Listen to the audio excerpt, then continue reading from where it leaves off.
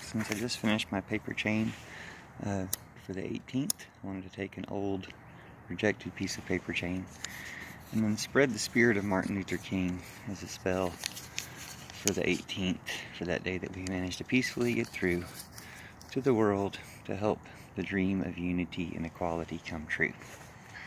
So there's the spell to end the Trump regime and end fascism in America and bring everybody together. Give everybody the rights that we should all enjoy.